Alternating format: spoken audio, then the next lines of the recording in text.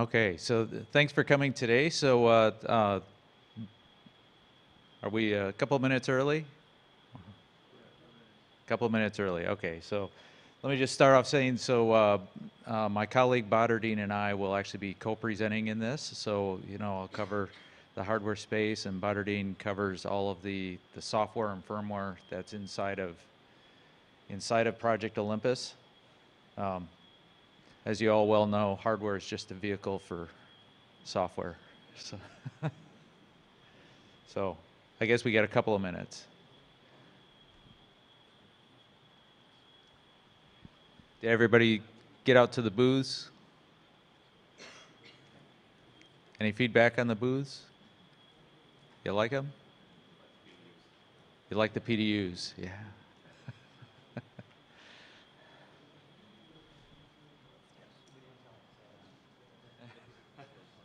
We didn't tell him to say that. Oh.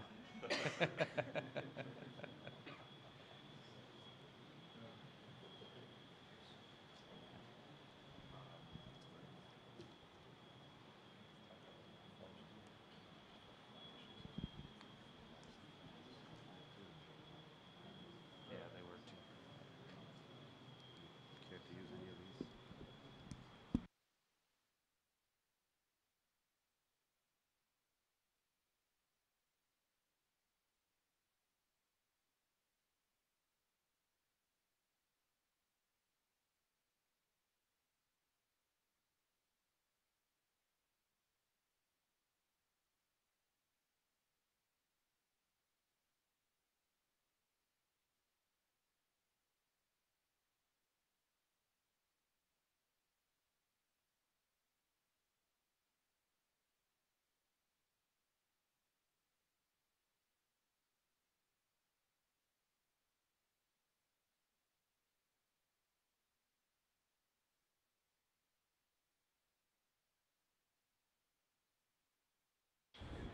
All right.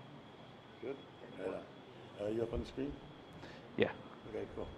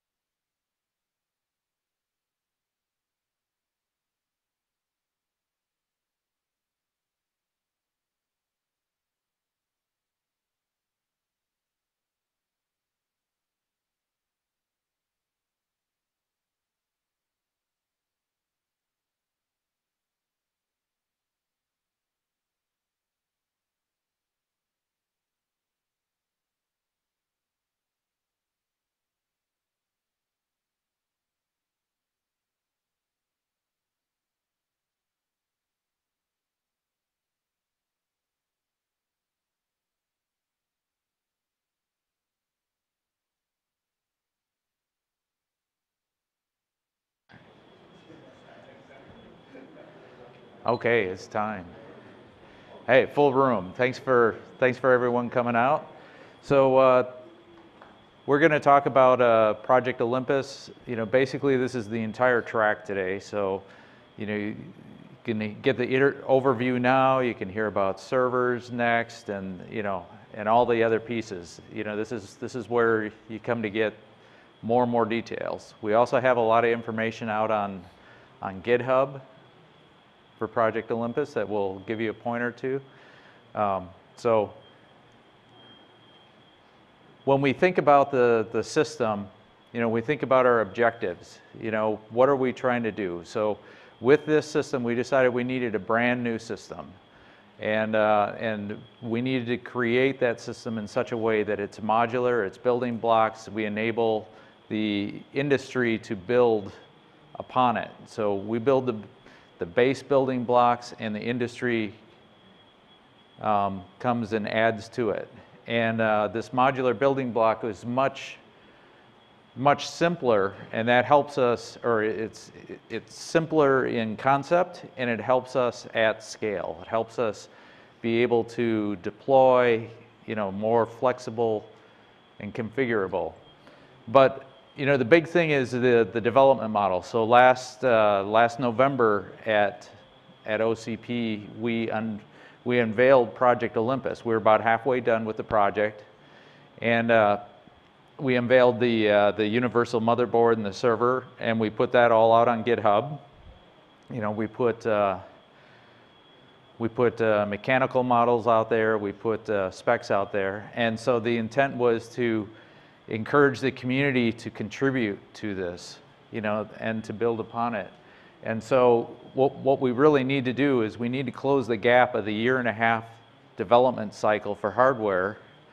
You know, we need to get closer to that 3-month gap that it takes, like, for software to turn around good software. And so, you know, trying to open sourcing the hardware, you know, we can start to get things done more quickly. So, you know, and part of the big point of that is to get the industry, the ecosystem, the OCP community all engaged in this. So here's a picture of the rack that's out on the floor. It's got all the, you know, this is, of course, the GitHub where we have the equipment. But, you know, the heart of Project Olympus is the server. So, you know, this is a great partnership between WeWin doing the development and Intel. I'd like to introduce David Locklear, platform architect at Intel. So, you know, it's Intel's great partnership, you know, with David as the lead that really helped make this happen.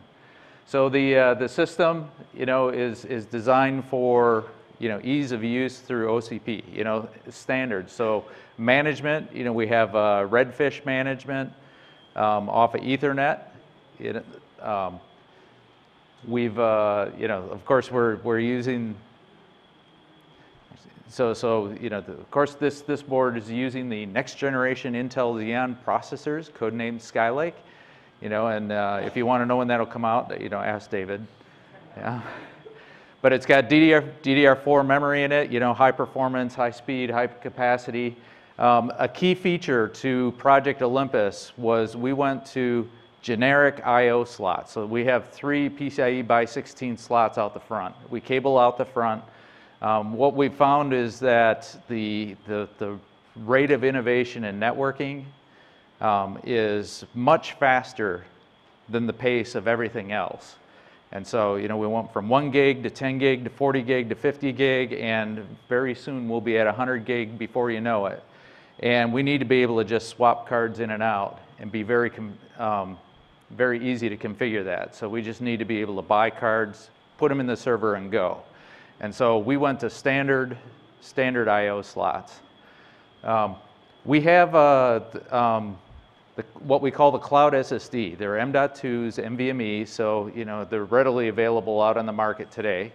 They're very high performance, and they're kind of short and long and skinny, and that enables us to get just the right granularity, just the right capacity that we need. So if we had to buy big big fat modules of flash, we would end up over provisioning our servers and paying a lot more money for the servers that we need. But with M.2s, we can choose, you know, a much tighter granularity of exactly what type of flash we need. And it's high performance. It's straight off the PCIe bus, and you know, gives us best IOPS and bandwidth. So one of the things that we got, you know, we were here last year and we asked the OCP community, you know, what is it that you as a consumer, you as a customer of OCP hardware, what is it that you do not see in today's or the previous generations of OCP equipment? And really, it came down to management. We had one camp which says, I love my crash cart. I like to have technicians come up to the machine, plug into the machine, and repair it. Well, you know, the Microsoft servers and the previous generations of OCP servers, they didn't do that because they're all set up for cloud scale. Everything's some software service off, taking care of all of that for you. And so we said, okay, let's enable crash cart access. You know, we may not use it, but the manufacturers will be able to load it. You know, they've tested it, they'll be able to load it, and you'll be able to have that without changing the hardware design. Another group of customers said, well, I don't really care about crash cart access, but the management, I don't want a separate wire, separate Ethernet for my management. What I want is the management to go through the main NIC. That's what's called NCSI. Sometimes we call it sideband. But basically that sideband goes into the NIC and it goes up to the TOR, and then at the TOR they create a VLAN for management and then a VLAN for regular traffic. And so we've enabled that on the board as well as a loading option, and along with it, you know, there's not really a standard way to get to it, but OCP has a mezzanine form factor that goes into other open rack equipment that we can plug. We can use that, you know, those mezzanines on a carrier card, and then we can cable the NCSI up to that, and so then you can get NCSI. But that's the type of feedback that we're looking for from Project Olympus. You know, changes that we should make to make the servers more usable by everybody. I wanted to talk about the power supply because when you look at the server, you know, the server looks a lot like an enterprise server. You know, it's 1U, big sheet metal box with its own power supplies and fans. But when you look at an enterprise server, there's typically two power supplies sticking out the back. You can hot plug, hot replace them, but it's just two. You do it for, you know, data center feeds come in, you have feed A, you have feed B. So you put them both into the server. If one of the feeds go down, the other power supply just keeps on running. And so, but at cloud scale, you know, requiring people to go back and cable, you know, add cabling and such in the hot aisle is actually an issue.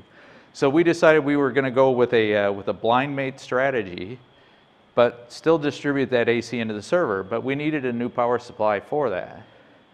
So we created a power supply that is actually three-phase balance. So our data centers run with three phases, typically run with three phases coming in, and you want the load on each phase to be nearly identical, because in our data center, if you have one phase that's lower than the others, then you have to drop the load on the other phases. And so you know, if you're imbalanced, you have to reduce the total capacity in the data center.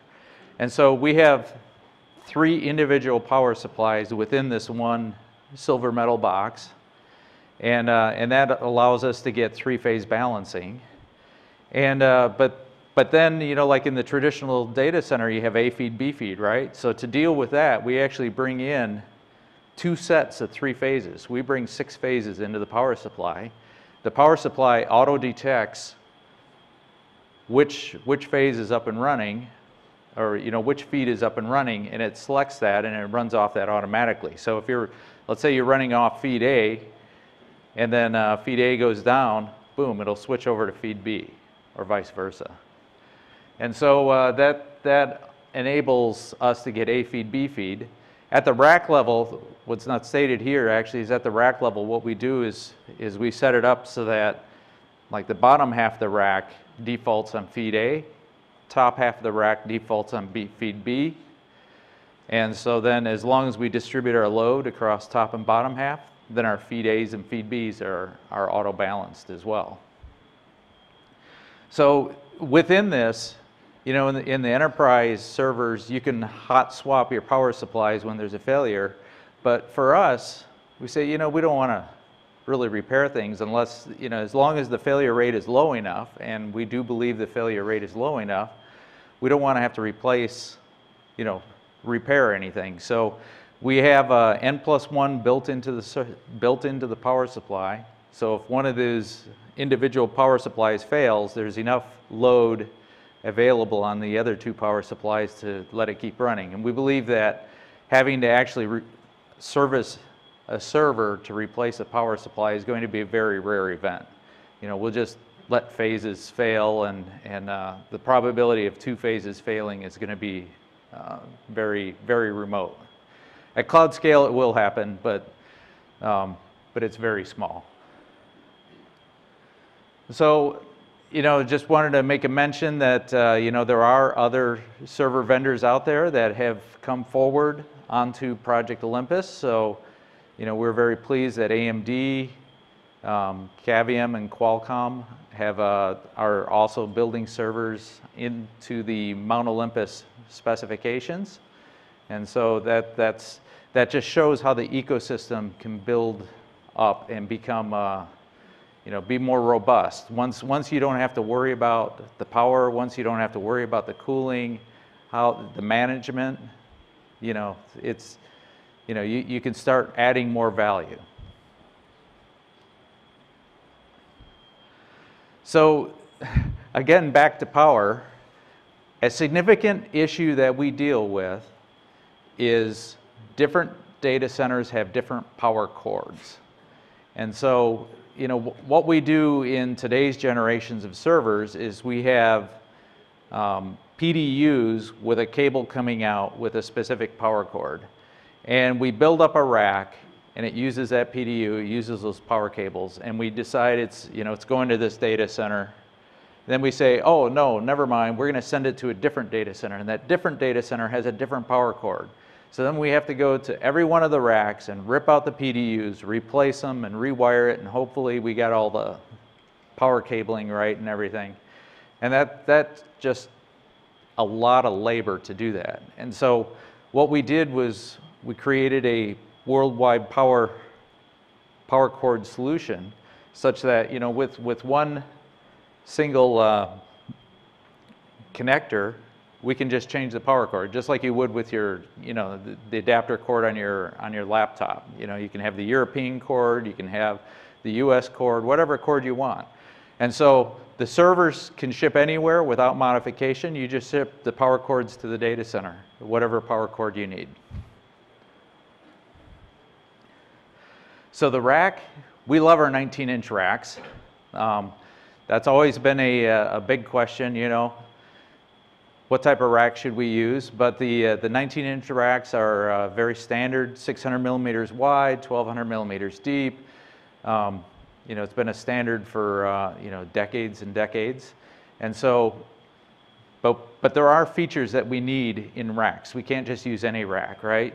We've got a 3,000-pound capacity on these racks. When you're filling these racks up with storage, with hard drives, you need a very high weight load capacity.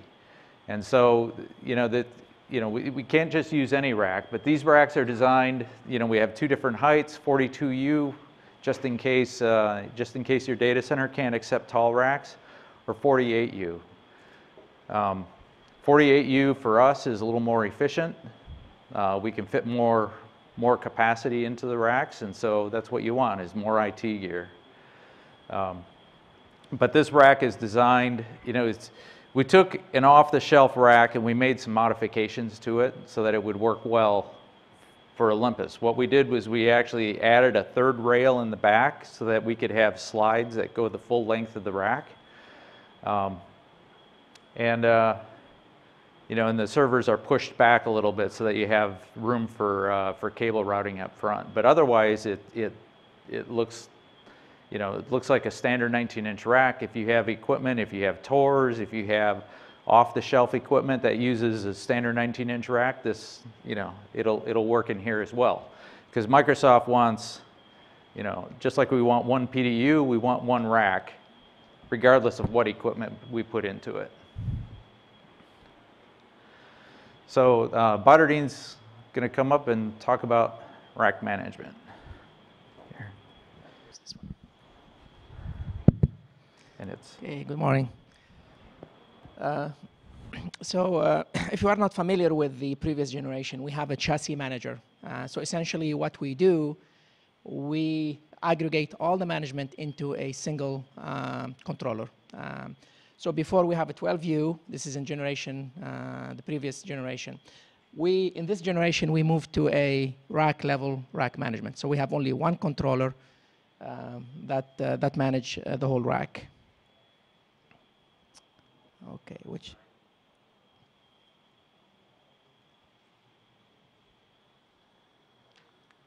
all right, okay, good, thanks. All right, here we go. So the rack management. So it's a small controller. It goes into the back of the rack, into the PDU. It provides a REST API. Actually, it's a Redfish-based API. And it's, as I said, it's integrated in the PDU. It has 2 gigabit Ethernet, and I'll dive deeper in the next couple of slides. It's gigabit for each BMC. And this is, again, departure from the previous implementation. The blades are NCSI enabled, like Mark mentioned. And we provide also the rack manager provide KVM access to the blades. So we don't, although we provide NCSI capability, that's for people who really wants to have the common port to the top of rack. Microsoft uses a standalone separate NIC for a separate switch for management. So we use a standalone switch. So that's an overview of the rack management. So this is kind of guiding principles. So we really want it to be very simple. We want it to be scalable, cost effective, secure, and open. And I'll hit on all these points as we oops. What happened here?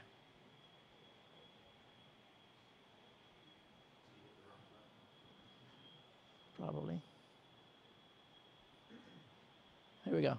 Yep. Yes.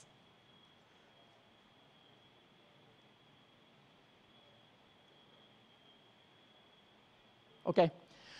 So here's the topology inside the rack. So we have a rack manager on the top. It goes to a separate management switch. The management switch is a really, it's a commodity 1 gigabit switch. In this case, we use Marvell switch. You can see it in the booth. It's a L2 plus switch. What I mean by L2 plus is essentially it has a little bit of L3 features. And in particular, we create VPNs on each port. And that's essentially to provide us with certain flexibility inside the switch. What does the rack manager do? We have power, essentially on-off to the blades. And it provides serial sessions and out-of-band management, essentially. It's a 1U. And it's integrated with the PMDU. In terms of communication, we use 1 gigabit AE. We provide serial console as well. The rack management also provides a server presence. And this is a departure from previous one where we don't know whether a server is inserted or not. So in this generation, we actually provide server presence where we know whether a server is in or not. And this is very important because sometimes when a server is down, you don't know whether it's it's an empty slot or a server is down, right? So the server presence gives us that capability. As I mentioned on server on-off, just basic power. We do power management, as in power capping on this generation. And that's what we call server throttle. So we can actually reduce the power of the server based on certain external or internal events. And I'll cover this a little bit more detail later. The rack manager provides power metering. So it's essentially, it has a 12 ADC. So we measure voltage and current, and we compute the power. It provides remote debug, so we have remote JTAG to the server, and we can actually debug any device that has JTAG within the server. Remote media, we have remote USB, and this is actually handy, so we can actually do PXE. Sometimes when you don't have a PXE server, you can actually, from the rack manager, you can PXE to the server, install any OS you want. And we provide also out-of-band firmware updates for UFI, for BMC, power supply, anything that's programmable, we actually update the firmware. Okay, so here's a detailed schematic. So we're not going to dwell too much on it, but it essentially summarizes all the functionality that is in the rack manager there. So we have temperature sensor, actually. There is even a humidity sensor on the rack manager there. So you can get humidity on the data center. You can get at least some humidity, finer granularity of humidity within the data center. Okay, so how this is different from the chassis manager of the previous generation. ARM versus x86. So there was a lot of feedback to us from the OCP community. They wanted to go with ARM, and the reason is partially cost, partially flexibility. Okay, there are lots of ARM solutions out there. The shelf life tends to be longer. Familiarity of the community with ARM is also much better. The OS, also that's the second point. Once you go to ARM, you can get more Linux and distributions. So we went to ARM. We also switched to Linux from Windows. We went from serial to, and when I mean serial from the rack manager to the blade, right? So we used to be serial. We went to gigabit E, Ethernet, 1 gigabit Ethernet, and that's where the scalability come into place. So before, we used to have one switch, essentially one RS-232 going from the rack manager to the blades. And as a result, we have only 128 kilobit, essentially, bandwidth available, aggregate, right? Once we move to gigabit E, essentially, it opens up all possibilities there. So we have higher bandwidth. We used to rack versus 12U. Before, the chassis had only managed 12U. Now we can manage the whole rack. And of course, we moved to Redfish from a custom REST API.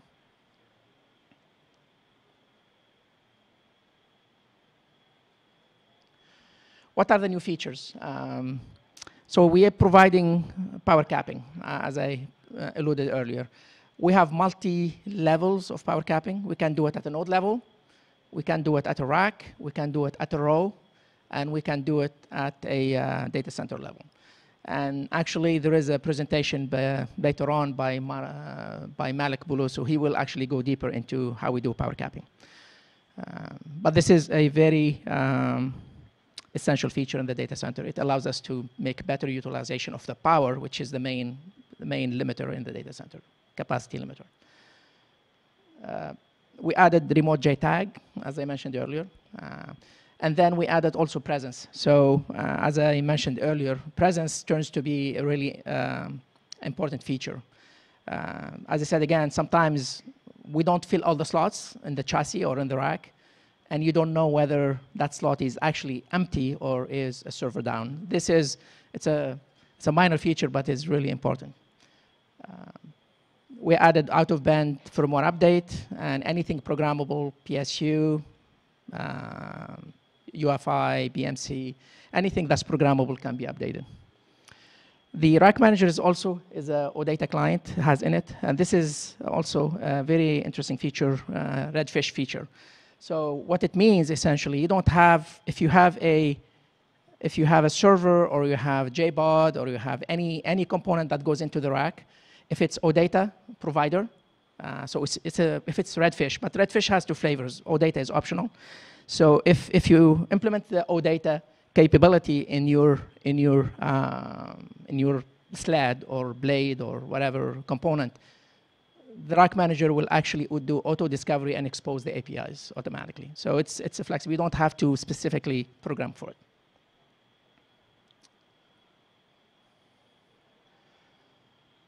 Okay, so here's the overall architecture of the rack manager. So we provide, essentially you can access through either Ethernet or serial to the rack manager. Serial is mainly for debugging and for bare metal provisioning. The main access is Ethernet. We provide two types of APIs. You can go through REST or you can through command line. So the command line, we kept the old command line, so for backward compatibility. In the REST, we provide two flavors. We provide the old REST and we provide the redfish. Then, so there's authentication at the REST and the CLI level. Then we go to next layer, there is audit and log and then privilege. So the privilege we have, once you get authenticated, you can be either a user, you can be an operator, or you can be an administrator. So you get assigned your privilege. The next layer is all the essentially bare level communication from A2C to I/O to the bare very low level stuff. And then you go into the actual action items, and that's where either we are doing I/O, I mean power on, power off, on throttling, power throttling, and so on. We have in addition to the rack manager that gets inserted in the PDU on the back, there's actually a standalone rack manager. And the reason we did this, we want it to be available for the community as well, who don't want to use the PDU, but also for our own use as well. Sometimes we have certain custom hardware that doesn't go into the PDU. We use this to manage the that particular hardware.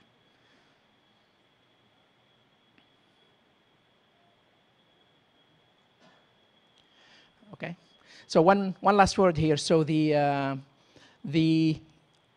we opened up all the schematics and Mark can elaborate on that later. But also we put all the software for the rack manager on the GitHub, and you will see the link at the end. So we'll put the link on the GitHub. So all the code that runs inside the rack manager is actually accessible as of last night. Yeah. Okay, thank you.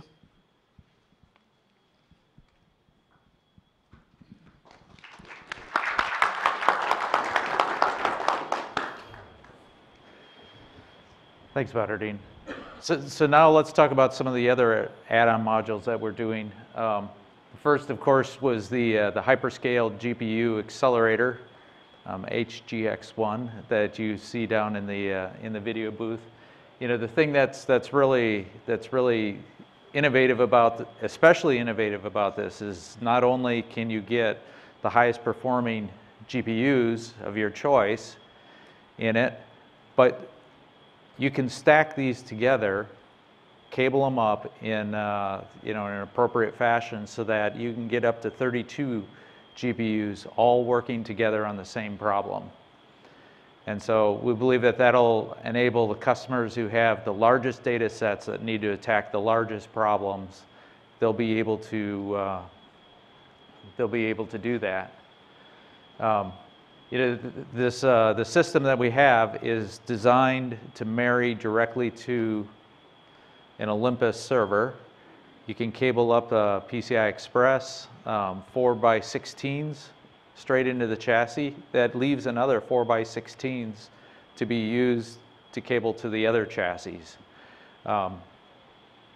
So that basically what you create is a PCI Express peer-to-peer networking without ever going back through the CPU. So you know, the bandwidth between the chassis with the PCI Express is much greater than the bandwidth if you had to bottleneck everything going back through processors.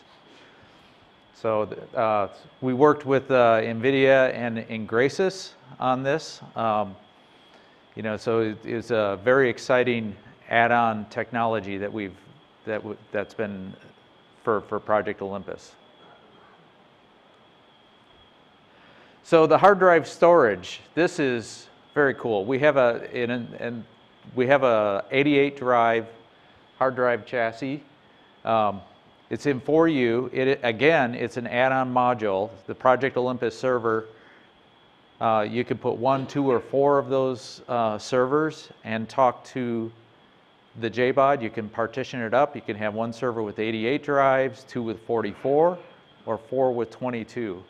But we've put a tremendous amount of engineering into the requirements, or into the requirements and into the implementation. So our focus was, okay, we're doing this at cloud scale. We need the configurability of 1, 2, or 4 partitions in the chassis. We need the ability to ensure that we get the best reliability. So we need to keep the hard drive temperatures low.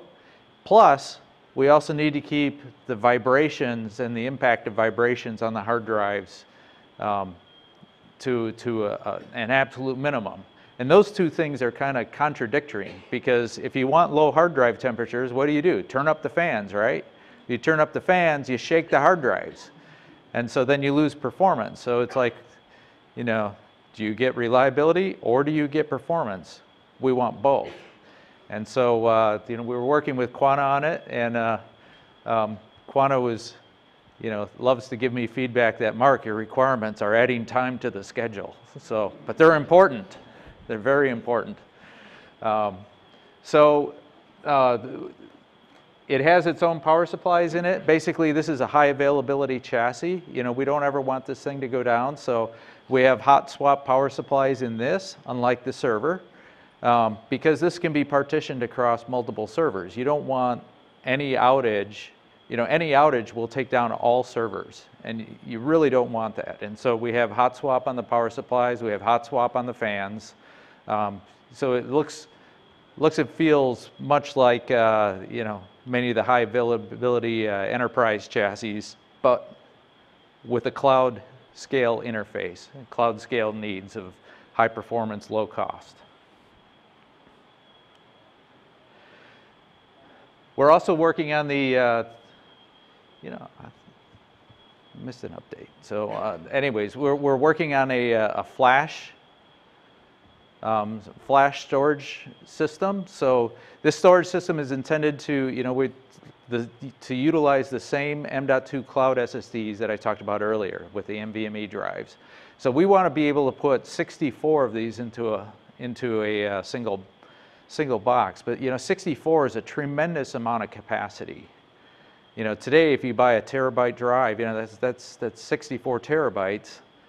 We don't think it'll be long before there's 2 terabyte, 4 terabyte M.2s out there. You're talking 256 terabytes. So that's a huge amount of flash. And so what you really don't want is, you don't want to make it all or nothing.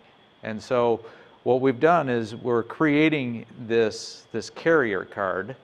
This carrier holds 4 M.2s, and so it allows two different scenarios for us. One scenario is that, of course, if an M.2 fails, you can go up, pull the carrier out, replace the M.2, plug it back in. But probably more importantly is that you want to buy this thing, but you don't want to load 64 M.2s because that's really expensive all at once. So maybe you want to load a fourth of them, just 16 M.2s to start with. And you say, well, maybe later I'll add sticks or I'll add carriers as I need capacity. And so that's what this chassis is really designed to do, is, it's more of a pay-as-you-grow sort of model. So again, this chassis will be married directly to the servers and tied in with that. And so it'll provide all the same Olympus features. We have a BMC inside of it, so we're utilizing for our add-on chassis, we're utilizing OpenBMC, you know, they're the we really like that initiative through OCP, and so we're all in on that for these add-on modules. So so at the GitHub, we've got specifications, some mechanical collateral out here on the right. We have a temporary place right now for the Rack Manager, but this is all the Rack Manager software. It's all out there now. So, you know, free for you to go and download anytime.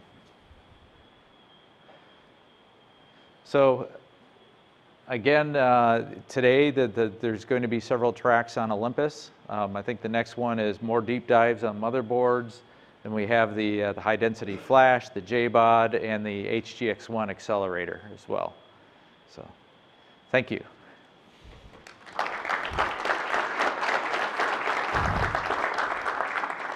We have a little bit of time for some questions.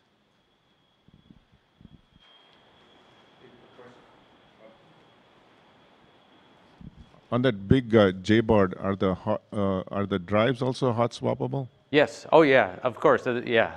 Yeah. The drives are hot swappable as well.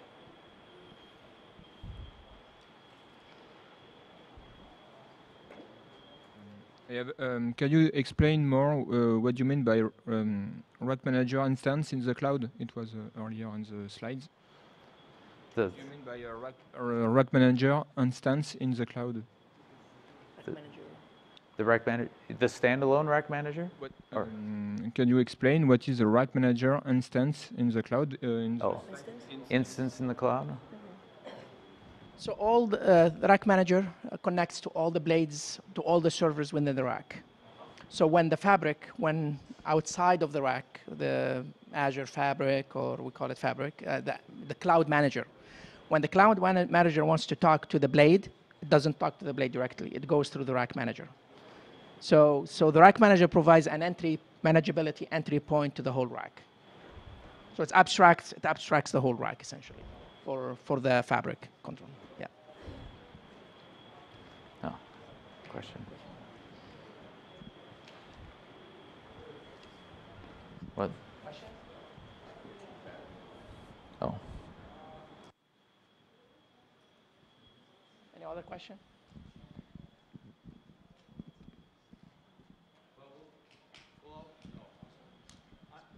Power supply. Yeah, just on the power supplies, do they have any sort of a battery backup in them? Or I know some of the other solutions here do. Battery, short run time?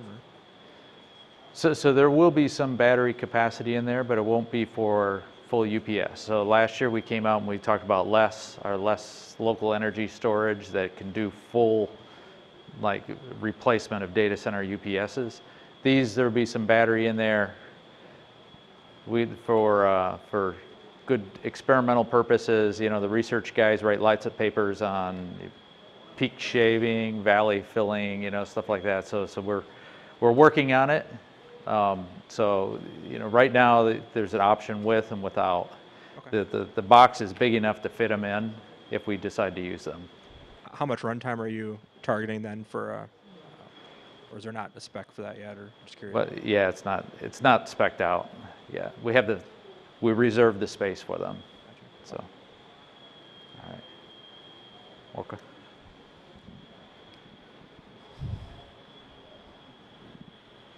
Which session will you be talking about the power capping in? Oh, yeah. Oh. So there are actually Ali Larijani. What is Ali here? What is that? At 2 o'clock. Yeah. Yeah, it's not plenty, but 2 o'clock. Yeah. It's not complete list. Yeah.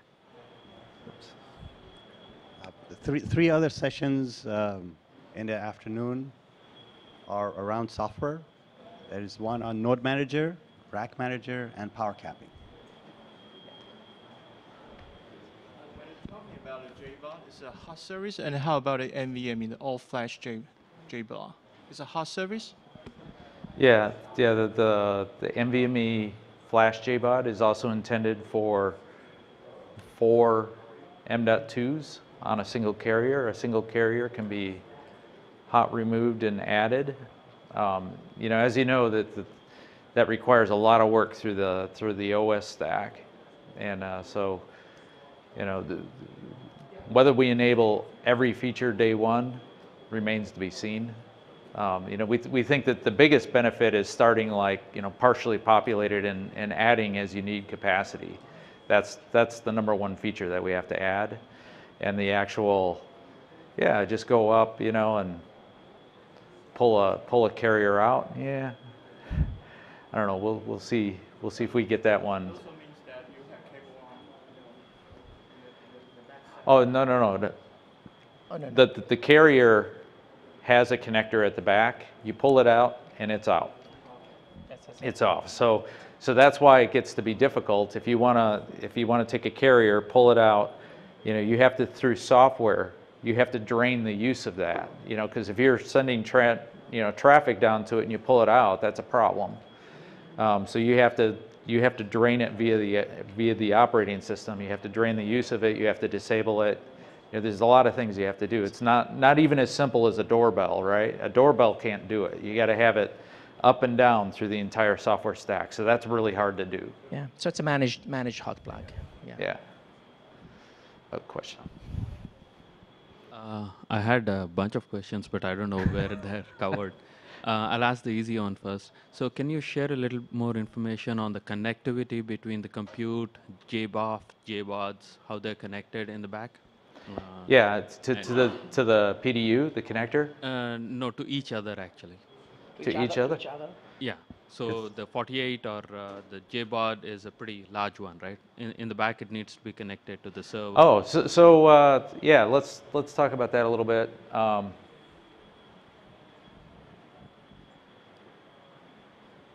This picture doesn't show it, but we have it out on the booth. So what we've actually done is there is a cable management arm, but it's inside of the chassis. So for the JBOD, there's a shell on the very outside, and inside of the shell are some cable management arms. And we take the cables directly from inside of the chassis that goes out, you know, fans out to the expanders through a cable management arm, and we come out and we bring it all the way out of the server. We don't even create a plug-in point out of the JBOD. We don't create a plug-in point at the JBOD. We take the cables all the way out, straight up to the servers. So we get much better signal integrity that way. And so what you'll see, you should take a look down on the floor. We have 4 servers there. Each server has a single SAS connected. There's 4 SAS cables coming out. One, you know, and the show floor is 1 per server. SAS out of server, SAS out of JBOD. How about the JBOD? It's PCIe. So yeah, it's PCIe. So the JBOF will work, and we'll have a deep dive on it too. But the JBOF will work where you'll have what would normally be like a PCIe card, right? But on the PCIe card will be a PCIe cable connector, and then we just cable directly up to it. And so that one won't have any cable management arms. It'll just be just a short cable between them. Yeah, from the server directly.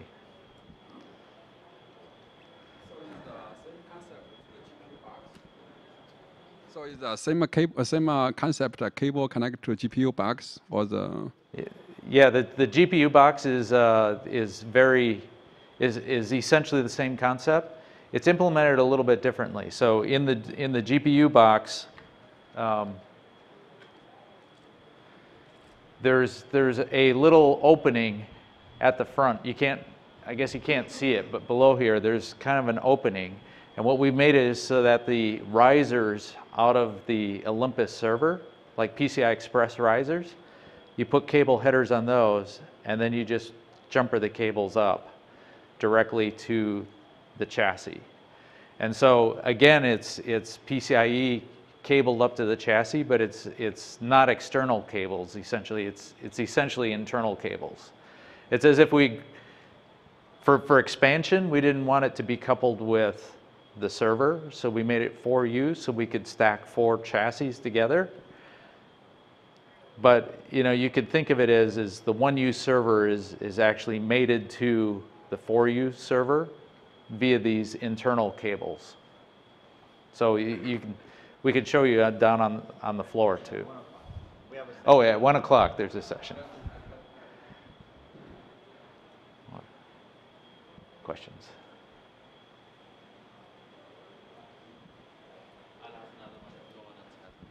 So the bigger question was, have you taken like, obviously you must have run workloads, right?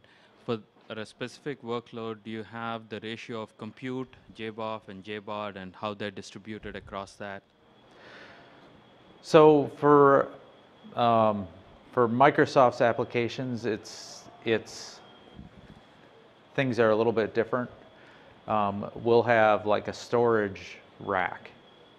You know, so we have a storage service, we have a compute service, and so like for storage, we'll have a rack with a bunch of JBODs and a bunch of compute servers attached to them, and via the networking, it talks to the virtual machines and such. So you can go to Azure and you can buy storage capacity, and it just goes into these racks. So the compute doesn't happen on the, so we have notion of head nodes, but those are just provides essentially storage over network. They're not applications per se, right?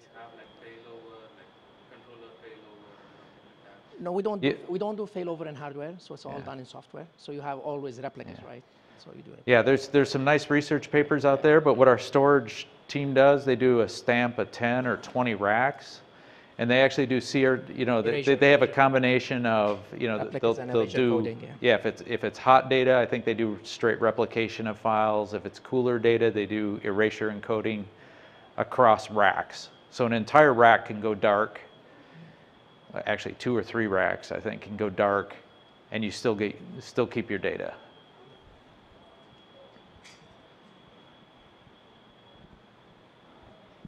Yeah, I was curious if end user wants to have a different fan algorithm, like maybe they have a different acceptable performance to reliability on their hard drives, that RVI thing, or if they want to put in a much hotter GPU, for example, how would that sort of mechanism work? Would they be able to make those sort of trade-offs and tune the thermal algorithms based on the open source code, or?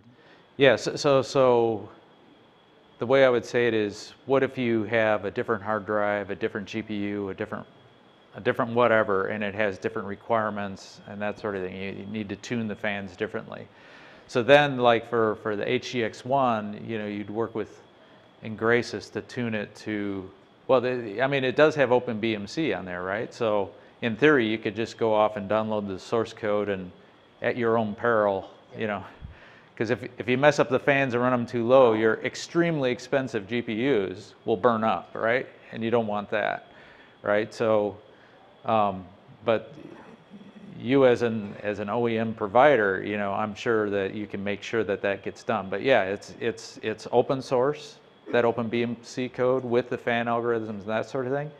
But it's intended to be more standardized, so it'll, like for the hard drives, it'll go down and ask the hard drives, what are your temperatures? And, it'll set the fans according to that. And so, yeah, you can change the fan algorithms and things.